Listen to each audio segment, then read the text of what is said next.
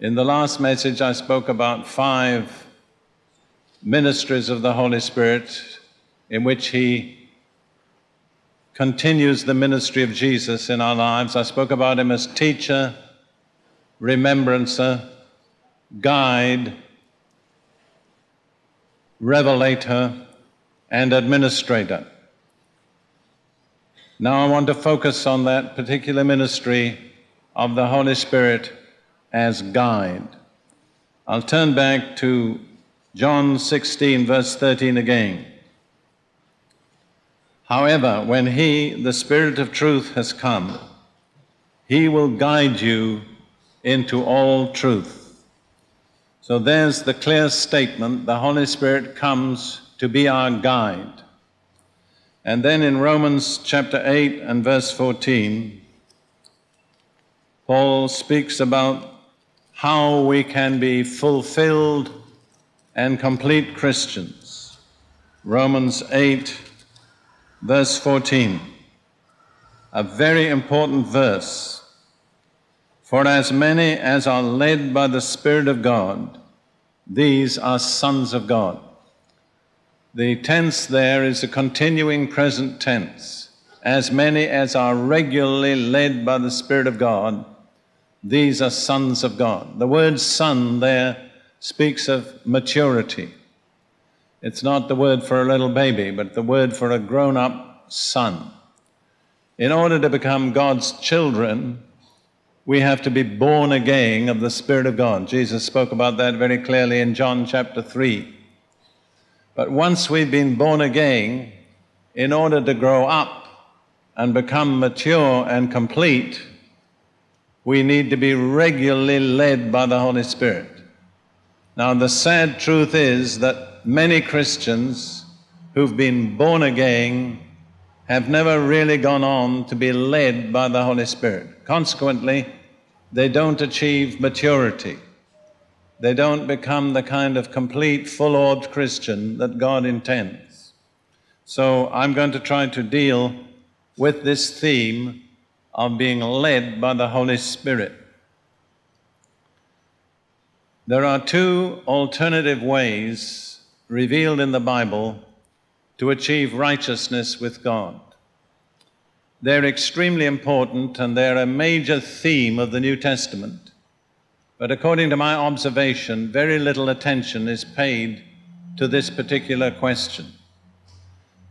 The 2 ways by which we may seek to achieve righteousness with God are either law or grace. And the Bible reveals very clearly that they're mutually exclusive. If you seek to achieve righteousness by law, you cannot achieve righteousness by grace. On the other hand, if you seek to achieve righteousness by grace, then you can't do it by keeping law. This is tremendously important because, again, I may be just speaking about a limited area of the Christian church that I'm familiar with, but I see most Christians trying to mix law and grace, partly by law, partly by grace. The truth of the matter is they don't really understand either. Now, I think we all know basically what law is. Law is a set of rules which you have to keep. And if you keep all the rules all the time, then you're made righteous. That is righteousness. Grace, on the other hand, is something that we cannot earn and we cannot achieve by working for it. If you are working for anything or seeking to earn it, it is not grace. Grace cannot be earned. Grace is received from God only by one way. Ephesians chapter 2, verse 8 says this: "For by grace you have been saved through" what? Faith. That's right. Grace comes only through faith. And if you want to achieve righteousness, if you want to come into the maturity of God, you've got to decide, are you going to do it by law or by grace. And if you follow my advice and the advice of the Bible, you won't try to do it by law, because the Bible says no one will ever achieve righteousness with God by keeping law. Let's look at some of the requirements of law.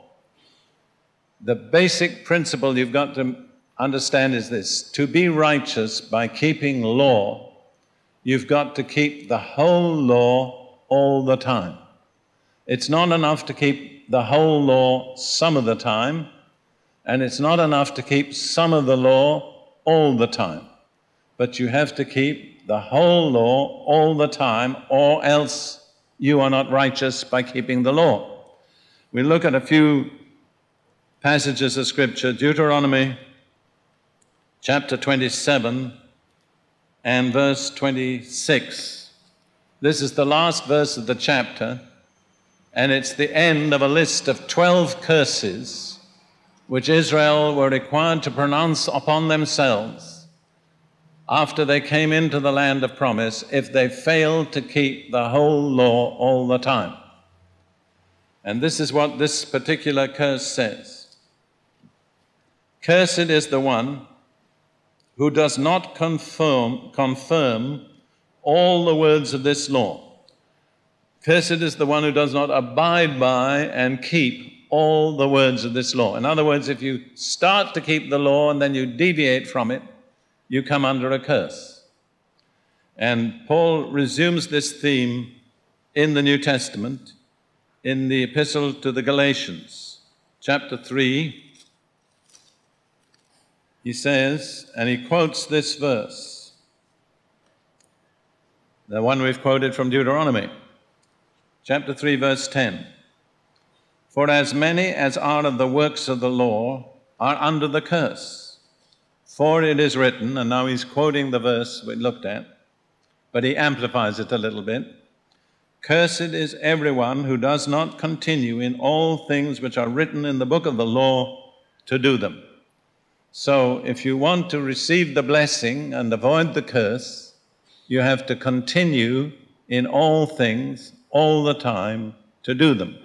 Otherwise, the law is of no benefit to you from the point of view of righteousness. And then the epistle of James, chapter 2, verse 10 and 11. James, speaking about the same question, he says, "For whoever shall keep the whole law and yet stumble or fail in one point, he is guilty of all. For the one who said, 'Do not commit adultery,' also said, 'Do not murder.' Now, if you do not commit adultery, but you do murder, you have become a transgressor of the law. You cannot single out the commandments which you think are important and say, 'I'll keep those, and the others I won't.' You've got to keep every commandment all the time, or the law is of no benefit to you as a means of achieving righteousness." See, my experience is most people think it'll be all right if they keep most of the law some of the time. In fact, the natural mind of man can only think of one way of achieving righteousness, which is keeping a law. When I was a soldier in the British Army and had become a Christian, I used to witness to my fellow soldiers who were not Christians and talk about being saved and so on. And I noticed almost invariably every one of them responded in something like this. He would come up with a little list of the rules he kept. Each one had his own set of rules, and he was trying to convince me that he was all right because he kept some rules. And each one made a list of the rules he kept and omitted the rules he didn't keep. I don't commit adultery, I don't get drunk, there were not many I don'ts really in the British Army, but they would seek out a few. And they would kind of hold this up as if this was all right, that justified them. There were other things they weren't doing, but that wasn't important. And I learned that that's how the natural mind of man thinks. When we think about being righteous, each of us turns to some sort of list of rules, and we think, well, I've got to keep this and I've got to keep that. Now, the Bible says there's nothing wrong with keeping the law if you keep the whole law all the time. Fine, if you can do it. Well, praise God. But then the Bible goes on to say that in actual fact, nobody ever succeeds. And this is very clearly stated in many passages. We'll look at only just two of them. In Romans chapter 3 and verse 20. Romans 3:20. Therefore, by the deeds of the law, or by the keeping of the law, no flesh will be justified in God's sight. For by the law is the knowledge of sin. So Paul says, no flesh, that's no human being, will ever achieve righteousness in God's sight by keeping a law.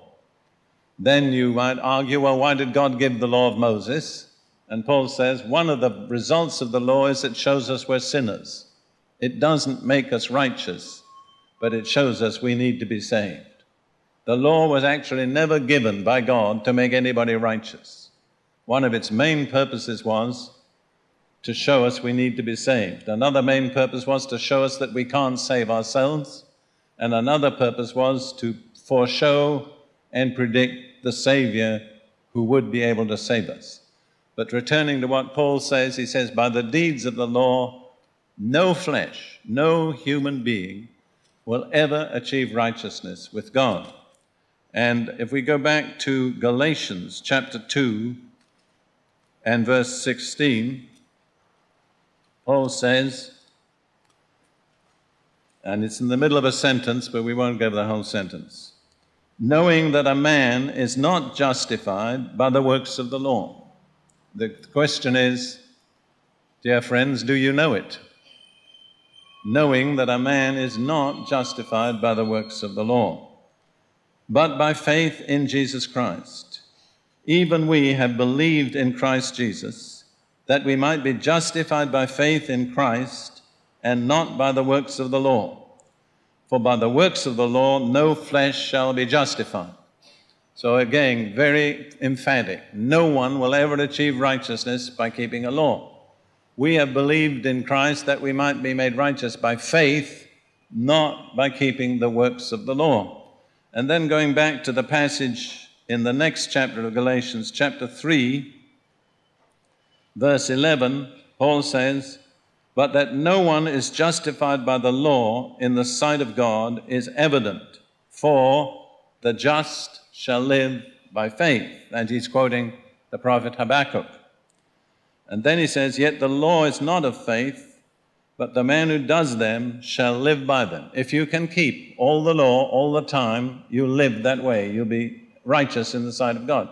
But the alternative is by faith, which is not observing a law. These are mutually exclusive alternatives. Now, I think only God has conceived the method of achieving righteousness by faith. I think left to himself, natural man would never conceive such a way of righteousness. As far as I know, every other religion has some way of achieving righteousness which is doing something. Different religions have different things that you have to do, but in essence, all of them think along this line, I'll be righteous if I do this, this, and this, and don't do that, that, and that. That means that the Christian faith, if we understand it rightly, is absolutely unique. There is no other religion that even tries to offer faith on the same basis that the Christian faith offers it. The question is, does it work? If it works, then we are of all people the most privileged because we've discovered the only way to achieve righteousness, because God in His mercy has shown it to us. Now I want to look at some passages in Romans, and this is where you need to tie a towel around your forehead and really concentrate. I know this is not the ideal climate in which to concentrate, but I have great expectations of you people. I believe you're going to achieve it. We're going to read from Romans chapter 7. I didn't know what the climate or situation would be like when I arranged this. I think God must have intended it. All right, we're going to begin with the first 6 verses of Romans. Now, this is a rather elaborate comparison, taking an analogy from marriage. The principle being, if a woman marries a man, as long as the man remains alive, she's not free to marry another man without being called an adulteress. But if the man she's married dies, then she's free to marry another man without being called an adulteress. And then Paul applies this to the relationship of the Christian to the law. This is where it becomes a little difficult, but I'll try and illuminate for you. The thing is, this is so important, because my observation is most Christians are living in a twilight. Neither law on the one hand, nor grace on the other, but halfway in between the two, and they usually get the worst of both worlds. So now I'm going to read. Do you not know, brethren, for I speak to those who know the law, that the law has dominion over a man as long as he lives? Once you come under the law, there's no escape from the law except by death. The law continues to rule over you. But once the law has put you to death, it has no more dominion over you. You have escaped from the dominion of the law. The message is, I'll say it in advance, we have escaped from the dominion of the law through the death of Jesus. Now we'll show you how it works. For the woman who has a husband is bound by the law to her husband as long as he lives. But if the husband dies, she is released from the law of her husband. So then, if while her husband lives she marries another man, she will be called an adulteress. But if her husband dies, she is free from that law, so that she is no adulteress, though she has married another man. Now, this is the application to us as believers in Jesus. Therefore, my brethren, you also have become dead to the law through the body of Christ, that you may be married to another, even to him who was raised from the dead, that we should bear fruit to God. Let's consider that one. And here's where you just have to grasp Paul's thinking. The Jews are very analytically minded people. It's in the background of their religion. And that's why you find they're probably more successful Jewish physicists proportionately than any other nation. And if you can work through this, you'll have a sharp mind. It'll make you sharp. Now, I'll put it in my words. Paul's saying, when you come under the law, that's a marriage contract by which you are married to your fleshly nature, all right? Because the law works on your fleshly nature and says, do this, don't do that. It's kind of held up there as a set of rules speaking to you and saying, now do this, don't do that. And once you're under the law, you're married to this fleshly nature of yours, which is a rebel.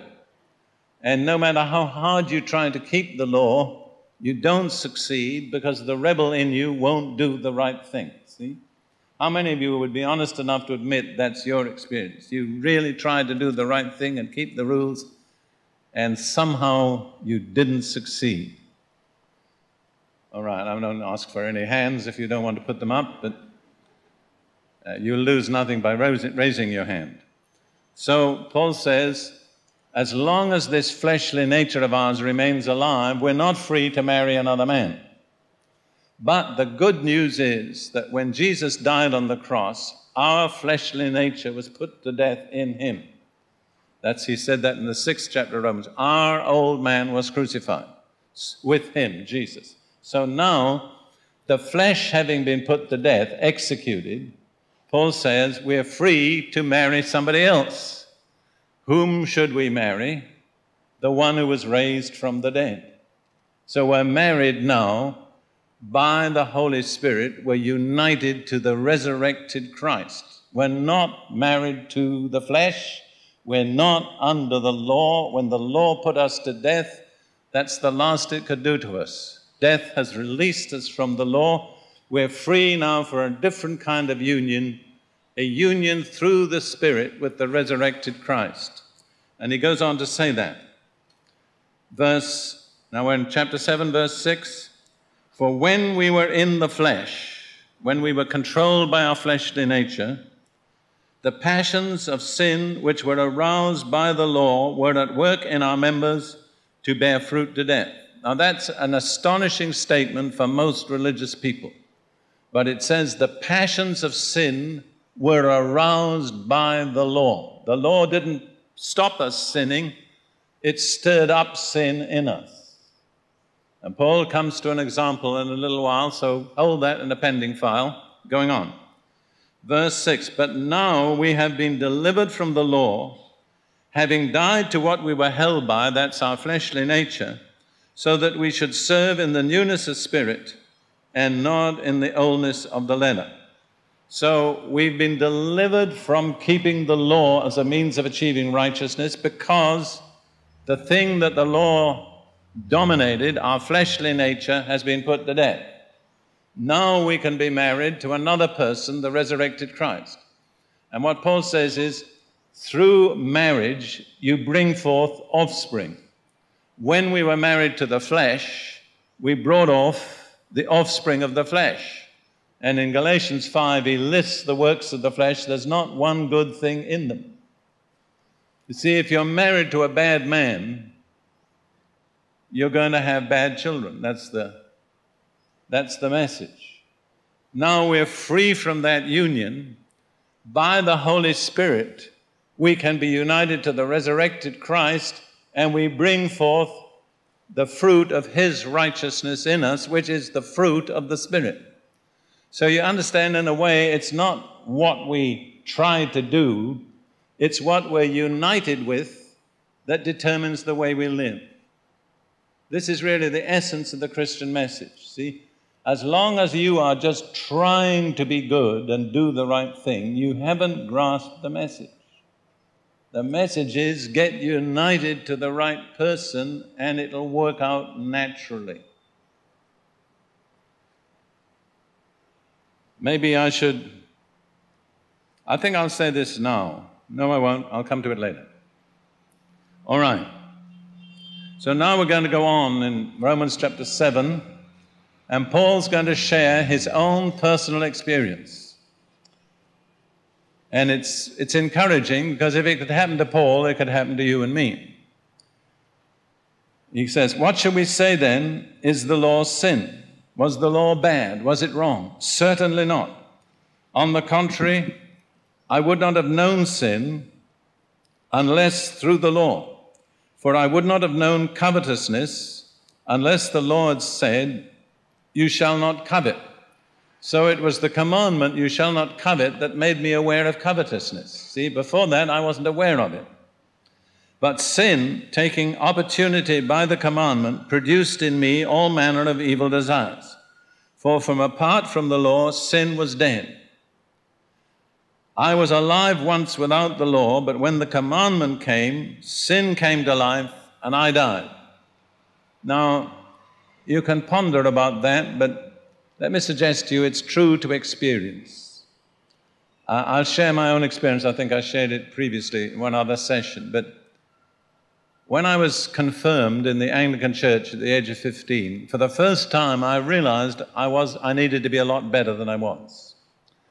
So I learned all the questions, memorized all the answers, and I said, now I'm confirmed, I'm going to be better. And I was quite sincere.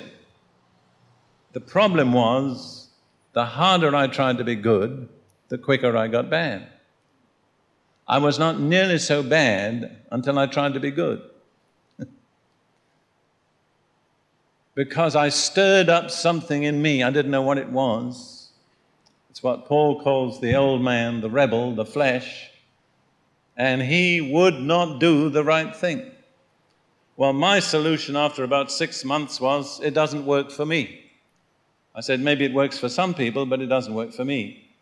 And in those days in the Anglican Church, we prayed the general confession every Sunday morning, and amongst other things we said, I don't know whether they still say it, pardon us, miserable offenders. So in my rebellious teen attitude, I said, well, if all religion can do is make me a miserable offender, I can be an offender without religion and not nearly so miserable. So that was my personal decision.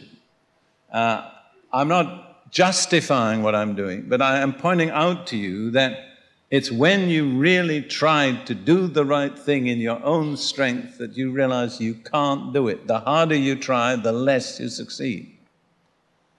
That was Paul's experience. It happened to him. It happens to millions of people. As a matter of fact, the people who don't know how bad they are, the ones who've never tried to be good, see? Until you try to be good, you don't know what you're struggling with. This is universal. See, the old man is the old man. He's not the old Chinese man or the old Russian man or the old British man, because it all goes way back to our first forefather, Adam, who was a rebel.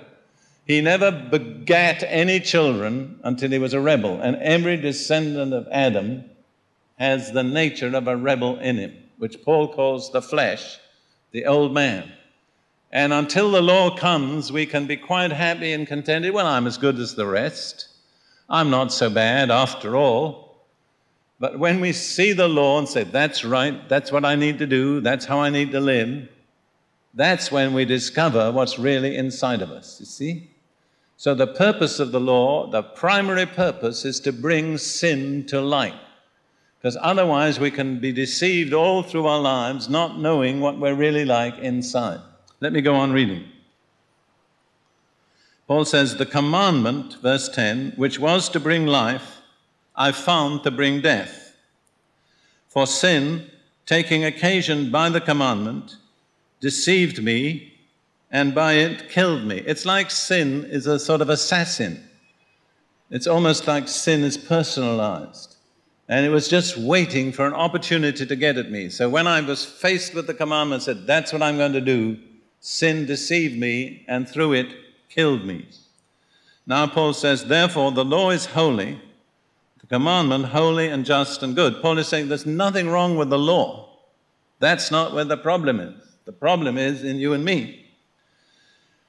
Then he raises this question, has then what is good become death to me? Certainly not. But sin, that it might appear sin, was producing death in me through what is good, so that sin through the commandment might become exceedingly sinful. In other words, the result of the commandment is to bring sin out into the open and show us just how wicked and how wicked it is and how powerless we are to deal with it. That's the purpose of the commandment. There are other purposes, but that's the primary one. Paul goes on, for we know that the law is spiritual, but I am carnal, sold under sin. That's a very vivid picture, if I may pause for a moment, because in the culture of the Roman Empire, when an army captured prisoners from another nation, very frequently they were sold as slaves in the slave market, and the soldiers took the price. And when a person was being sold as a slave, they would stand on a block with a post behind them, and a spear was thrust out from the post over their head. So to be sold as a slave was to be sold under a spear. That was the phrase. So Paul says, I am carnal, sold under sin. My sin is the spear that's stretched out over my head that causes me to be sold as a slave.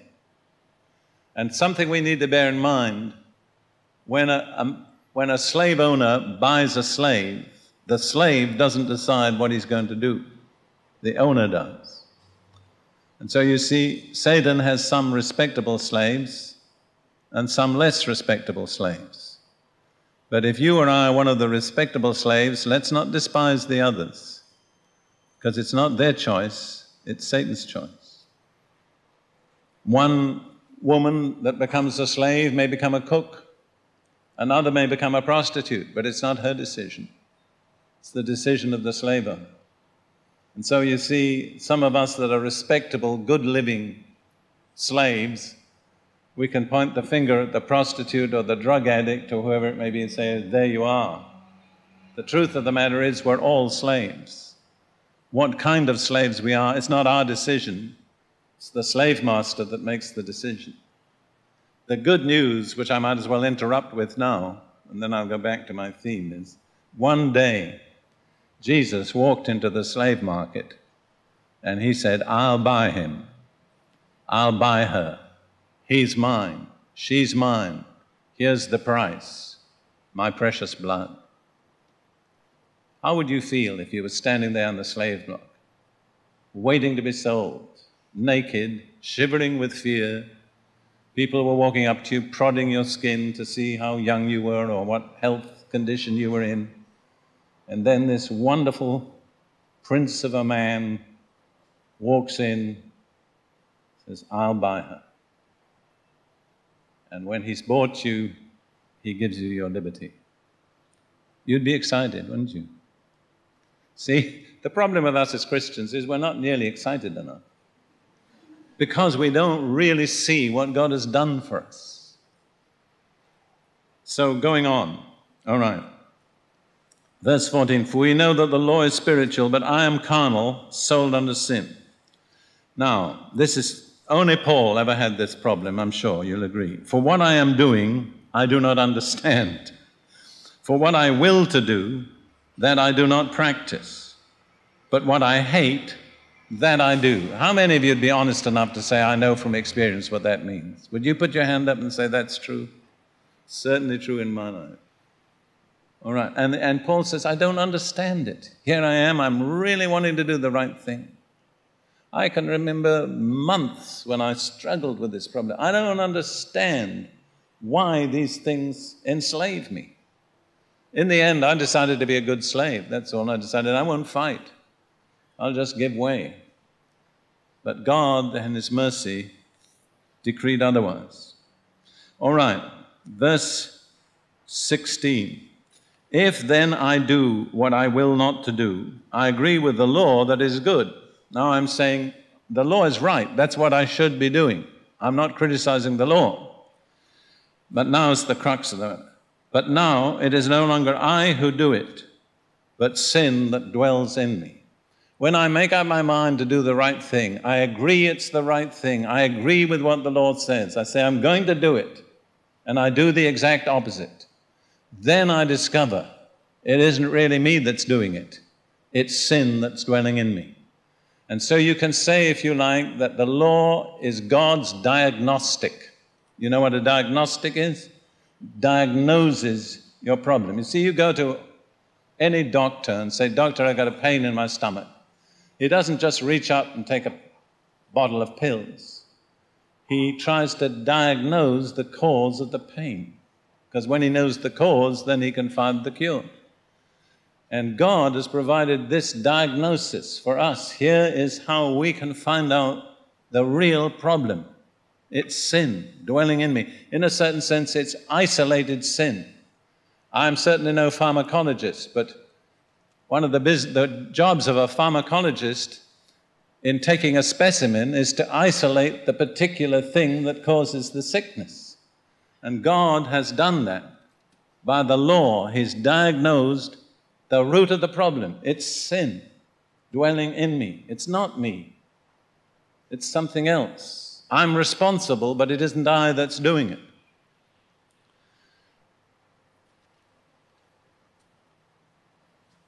All right, now let's go on to the other way.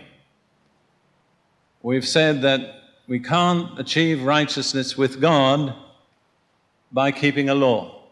Not because there's anything wrong with the law, but because of this problem in us. Basically, you have to come to that point if you're really going to accept God's way of righteousness. Now, God's way is grace, not law. Grace is God's goodness that we don't deserve. I find religious people find it hard to receive the grace of God. because their thinking is, I've got to do something to earn it. Now, when I got saved, I'd ceased to be religious, so I just plunged in and got everything. Saved, baptized in the Holy Spirit, got gifts of the Holy Spirit within a week. At the same time, the other soldier that went with me to the same meeting was a very earnest religious type, and it took him weeks to get what I got in a few days, because he kept trying to earn it. See, he thought he had to be good enough to get it. I've talked with scores of people who don't receive the baptism in the Holy Spirit because they think they've got to be good enough to earn it. You will never be good enough to earn the baptism in the Holy Spirit. Nothing you can do will ever make you good enough for God, the third person, to come and dwell in your physical body. It's grace. Let's say this together. Grace cannot be earned. Will you say that? Grace cannot be earned. That's right. Turn around to the person next to you and say, grace cannot be earned. Grace cannot be earned. All right, so we're talking about something, if God hadn't chosen to do it, it would never have happened. We will never understand the grace of God, but we can receive it. All right, now, we're coming to the crux of this matter, which is, it's either law or grace, but you can't have it both ways. Romans 6, verse 14. Now, Paul is speaking to people who've received the grace of God. And he says, for sin shall not have dominion over you, for you are not under law, but under grace. Notice, they're mutually exclusive. If you're under law, you're not under grace. If you're under grace, you're not under law. You cannot be under both. And notice also, he says, sin will not have dominion over you because you are not under the law. What's the implication? If you are under the law, sin will have dominion over you. See that? That's a very important verse. Teaches us two things. If we try to achieve righteousness by law, sin will have dominion over us. Secondly, if we want to achieve righteousness by grace, we cannot achieve it by law. We've got to make up our minds, one or the other. And then if you look on in Romans chapter 8 to verse 14, we've looked at already. For as many as are led by the Spirit of God, these are sons of God. How do we live as sons of God? By keeping a set of rules? No, by what? By being led by the Holy Spirit. That's the only way we can live as God's mature, grown-up children. Now, turning on to Galatians, and you find there's a lot of correspondence between Romans and Galatians. Galatians chapter 5, Galatians 5 and verse 18. But if you are led by the Spirit, you are not under the law. See that? How can you become a son of God? By being led by the Spirit. But if you're led by the Spirit, you are not under the law. You cannot have it both ways. You have to make a choice. Actually, for most professing Christians, law or a set of rules is like a crutch. They limp around supporting themselves on the crutch. God says, throw the crutch away and trust me. And we say, but what'll I do without the crutch? I mean, I have discovered that it frightens people to trust God's grace, really to commit themselves to that.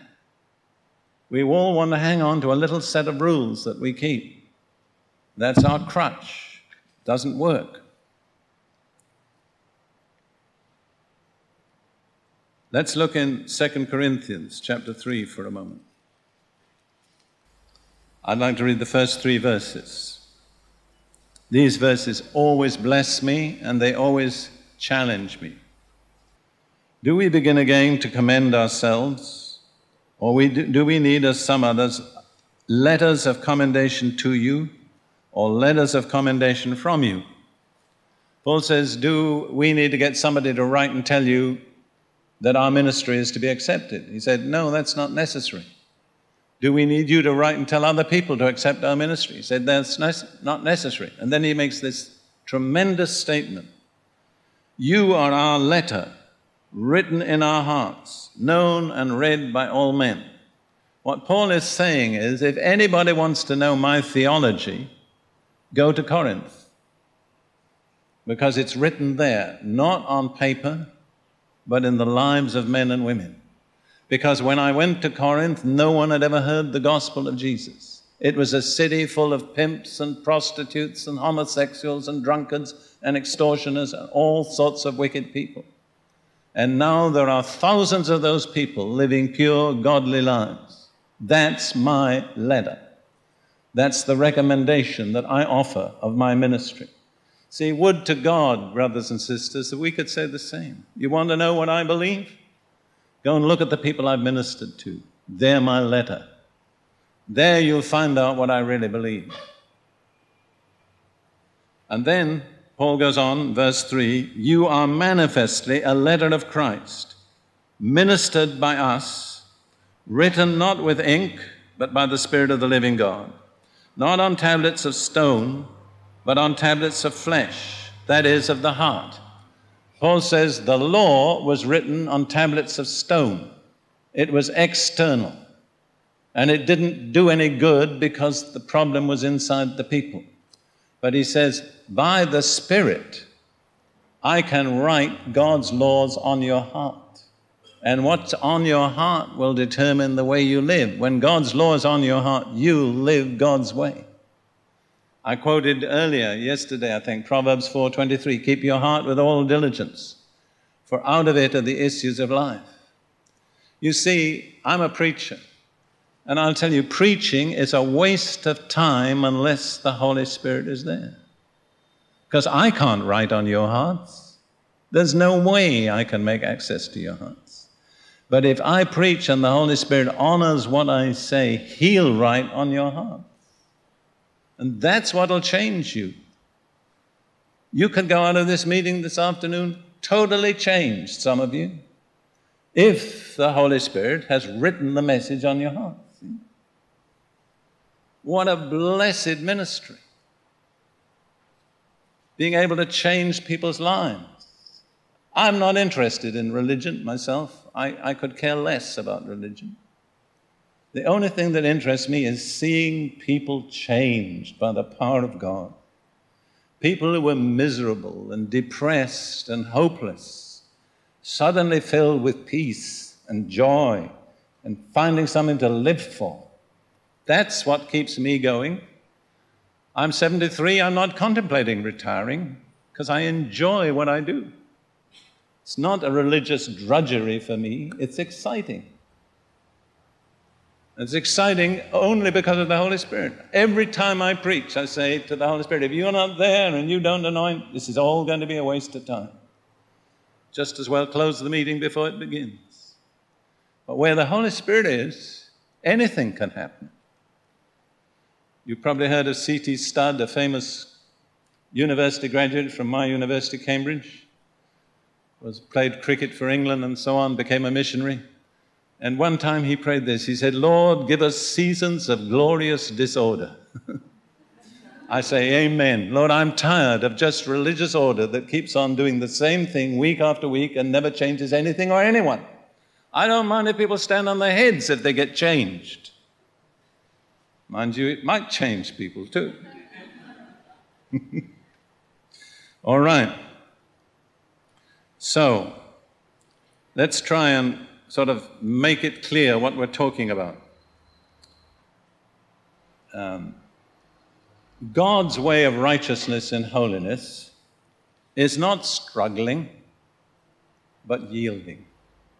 You get that? I'll say it again. Not struggling, but yielding.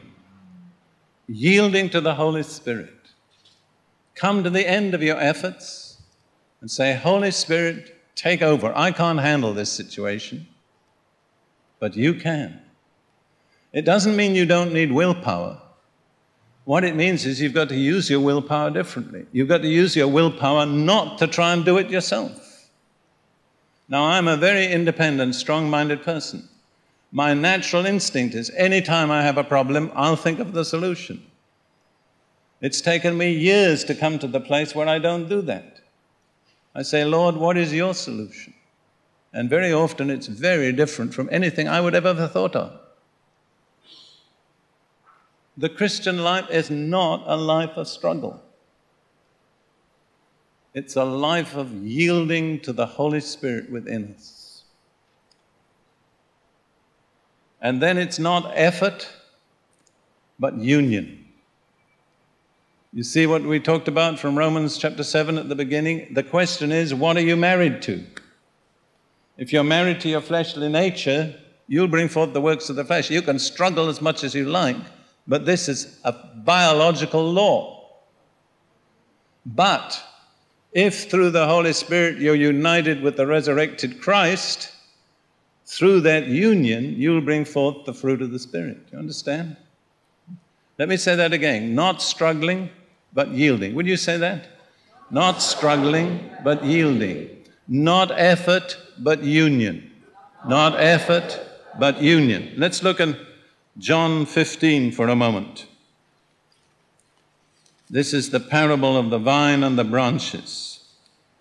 Jesus is speaking. We just look at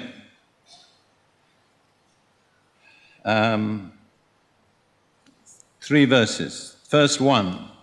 Verse 1, I am the true vine, my Father is the vine dresser. I don't suppose you have, do you have vines in this part of the world? Probably not. But anyhow, they're a fruit-bearing tree that needs very careful pruning. If you don't prune a vine at the right time of the year in the right way, it ceases to bring forth grapes. And so Jesus said, I'm the vine, my Father is the one who does the pruning. And then he goes on to say, in verses 4 and 5, to his disciples, abide in me, and I in you. As the branch cannot bear fruit of itself unless it abides in the vine, neither can you unless you abide in me. I am the vine, you are the branches. He who abides in me and I in him bears much fruit, for without me you can do nothing. Now, a vine does not bear grapes with a lot of effort. It doesn't make resolutions and say, no, I'm going to bring forth grapes. That's not the way it happens. How does it happen? It's united to the trunk, to the stalk of the vine. And the same life that's in the trunk flows through the branches, in the sap. And the life in the branches brings forth the appropriate kind of fruit. So Jesus said, I'm the vine, you are the branches. If you will remain related to me, in me, joined to me, you'll bring forth much fruit. And then he gave us a warning, which is very important. He said, but you've got to expect to be pruned. You see, there's some Christians who have problems because they're not bearing much fruit. There are other Christians who have problems because they're bearing fruit. And Jesus said, every branch in me that bears fruit, my Father is going to prune it. If you've ever seen a vine pruned, it's ruthless. They cut back the branches right to the stem. You think that thing is never going to bear fruit again. But next year, it's more fruitful. Some of you are struggling with things that are your fault. But many of you are struggling with things that are the results of bearing fruit. The Father is pruning you. Don't give up. Don't say, well, why should this happen to me? I've sincerely tried to serve the Lord. I'm really doing my best, and I've done this, this, and this. That's why it's happened. You've borne fruit. Now you're going to be purged. Can you take a sigh of relief and say, praise God? Praise God. It's a good sign, see. But the message I want to bring out is, it's not effort. All your effort won't do it. No effort will produce one grape in 1,000 years. It's what? It's union. See, there's a beautiful parable there. I've been talking about the Godhead, the Father, the Son, and the Spirit. All 3 persons of the Godhead are in there. The Father is the vine dresser, Jesus is the vine, and the Holy Spirit is the sap that flows up through the vine and into the branches. And that's what brings forth fruit, the fruit of the Spirit. Not the fruit of our best efforts, not the fruit of religion, but the fruit of the Spirit. Now let me give you just a little parable, which I've used to try and make this vivid to people. And I want to say, I'm sharing out of my experience. These things are real to me because I've been through them. I've struggled. I've tried. I've tried to be more religious. I've worked harder at it. I've felt so frustrated I didn't know what to do. But I learned that this is part of the process that makes a Christian. So I want to give you this little parable. The parable is this: you're in a certain place and you need to find the way to a distant destination over country that you've never traveled. And you have two options. You can have a map or you can have a personal guide. You understand the parable? The map is the law. It's perfect. Every detail is exactly right. Every single item in the geography is correctly marked. Or you can say, I won't take the map, I'll take a personal guide. Who is the personal guide? The Holy Spirit, that's right. So what happens? You've got this young man, graduated from university, he's strong, he's clever, he's pretty self-reliant. God says, what do you want, the map or the guide? Well, he says, I'm good at reading maps, I'll take the map. And he sets off down the road, knowing the right direction to go. The sun is shining, the birds are singing, he feels happy. He said, this is a piece of cake, he says. About 3 days later, he's in the middle of a jungle. It's midnight, it's raining hard, and he's on the edge of a precipice. And he doesn't know whether he's facing north, south, east, or west. And a gentle voice says to him, can I help you? And he says, oh, Holy Spirit, I need you. I need you. The Holy Spirit says, give me your hand and I'll get you out of this. And a little while later, they're out on the road again and walking along side by side. And then it occurs to him, I was pretty silly to get so panicky just about being in that jungle. I could have made it on my own. So he turns round. The guide isn't there any longer. So he said, well, anyhow, I can make it on my own. Off he sets. About 2 days later, he's in the middle of a bog. And every step he takes, he sinks a little deeper. And he doesn't know what to do. He said, I can't ask for help again. Last time I got it and I didn't do the right thing. The Holy Spirit says, let me help you. And out he comes onto the road again, setting off. And they're making fine progress, and then he thinks, well, I've still got the map. And he pulls the map out and he says to the Holy Spirit, maybe you'd like the map. And the Holy Spirit says, thanks, I know the way, I don't need the map. He said, as a matter of fact, I made the map. So my question to you and me is, how often does that have to happen? See? How many times will we go back to trusting our own wisdom and our own cleverness and snubbing the Holy Spirit? There's one other picture which is taken from the 24th chapter of Genesis. It's very, very simple. It's the story of how Abraham got a bride for his son Isaac. You remember the story? He sent his steward back to the land of Mesopotamia to find a relative of his own family. This is a parable. You understand? It's history, but it's a parable. Abraham is a type of God the Father. Isaac is a type of Jesus Christ, the only Son. The bride, the chosen bride, whose name was Rebekah, is a type of what? The church, that's right. There's one other main character who's nameless, and that's the steward. He's never named. What's the steward a type of? The Holy Spirit. You see that? This is the Holy Spirit's self-portrait in Genesis chapter 24. And the God doesn't even name himself. So out goes the steward, and he takes 10 camels with him, with all sorts of equipment and laden with gifts, because he's going to choose a bride. And in the East, whenever you make a significant choice and build a relationship, in the Middle East, you always give a gift. And if you receive the gift, you receive the person. If you refuse the gift, you refuse the person. It's absolutely a critical moment. Now, I have lived in that part of the world, and I'll tell you, camels carry a lot. They can carry an immense amount of luggage. So there's 10 camels.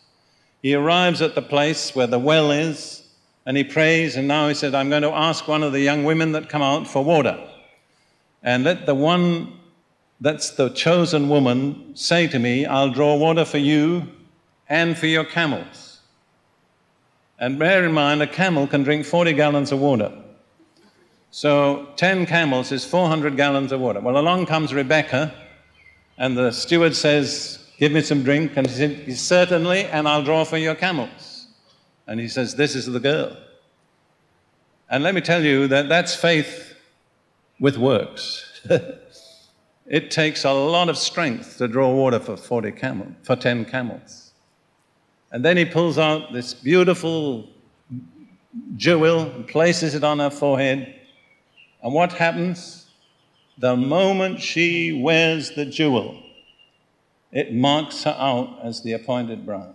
What would have happened if she'd refused the jewel? She would never have become the bride. What will happen to a church that refuses the gifts of the Holy Spirit? Cannot be the bride. And then you know the rest of the story, but what I want to point out to you is Rebecca never had a map. She'd never been where she was going, but she had a guide. She'd never seen the man she was to marry. She'd never seen his father. She only had one source of information, the steward. That's like you and me.